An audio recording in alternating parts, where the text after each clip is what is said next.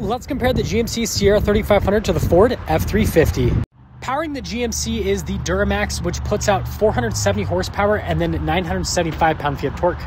Powering the Ford is the Power Stroke, which puts out 500 horsepower and then 1200 pound-feet of torque.